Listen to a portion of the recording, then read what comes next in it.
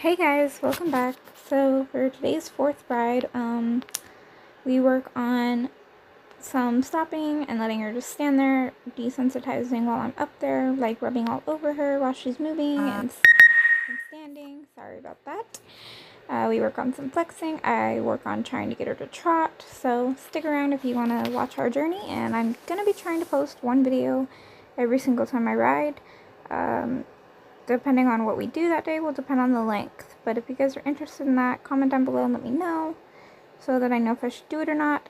I also am trying to do an assumptions and a never have I ever video. So if you guys have any assumptions or never have I evers, comment those down below. I need 10 of each in order to do a video. So I didn't really fiddle around with her today. I just kind of got on her and flexed her and then asked her to move. And you can see she's very willing to move out going this direction. The more that I kind of work with her, the more I'm going to have to really work on her right side, because if you look here, she's kind of arched and she's moving kind of freely. And as you'll see later through the video, when I ask her to go to the right, she's like stiff as a board and not wanting to move and not bending, and yeah. So we'll work on it. I'm practicing kind of loving on her, tapping all over her while I'm up there, moving the saddle, moving my legs. Here's going to the right, and she pivots. It's okay. It's still, I'm not going to get mad at her for pivoting, but you can see she's leaning to the inside. She doesn't want to stay out on the rail. At this point, I don't really expect her to stay on the rail, but I would like her to move out of the center and, start moving out more freely. So we're definitely going to just do a ton more of working on that right side. She's pretty good about flexing, except you'll see here when I kind of pull both reins up and back, she likes to drop her head clear down. I don't want her doing that, and as you can see on the right side, I really have to pull and bump her head a lot. So her right side is definitely her stiffer side. It is her stiff side on the ground too, so not a surprise there. So I cut some out, and it was like almost a 25-minute ride.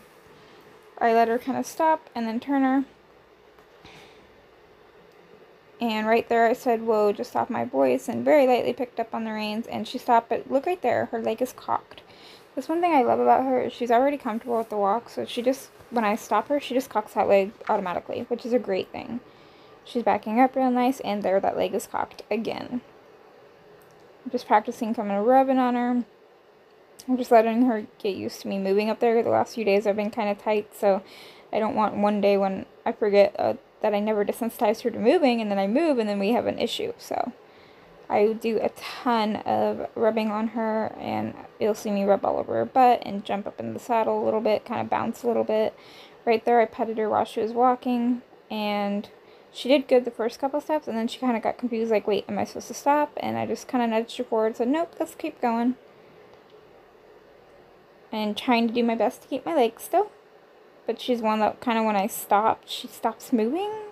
So it's hard, but I'm keeping my legs as still as I can without letting her stop every couple steps. We'll get there. I'm letting her kind of go where she wants, but then I am practicing going to the right. You can see that turn is way different than when she goes to the left. So, like I've been saying, it's just something we're going to have to work on.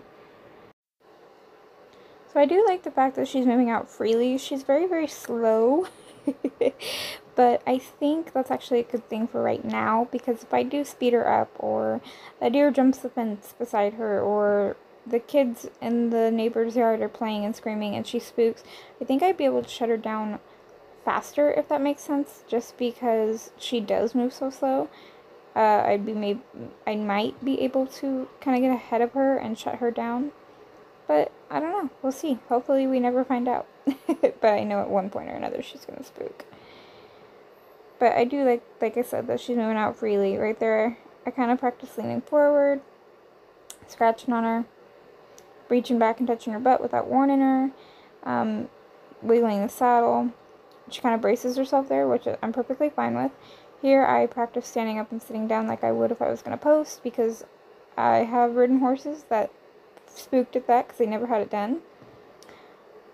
So again, here, same thing. I just walked her around for a little bit and stopped her, and I'm just kind of desensitizing her to me being up there, so that if I ever move around, it doesn't scare the living daylights out of her. she does kind of, like I said a minute ago, she does brace when I do this, but I think she's just trying to figure out her balance. I don't think she's doing it for any bad reason, because my reins are kind of loose when I do that. She's a very good horse, but very lazy.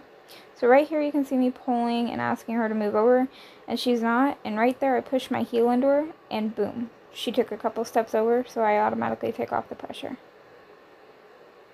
Because, you know, for fourth ride, she's already responding to my legs pretty well. I can't complain about that at all, because I will tell you, Rose, I think it took a good 2 weeks before she even started to listen to my legs, besides me kicking to ask her to speed up. So there, I'm kind of tapping because she's ignoring and not moving. And I do try to get her to trot. And so right here, I'm trying to get her to trot. And so what I'm doing is kind of pushing, like I would squeeze, and kissing. And if she's not moving, then I'm kind of pushing my heel down into her. And she's not going to do it. So, I'm trying again. We did like a whole 2 or 3 laps of trying. And she's just not going to do it.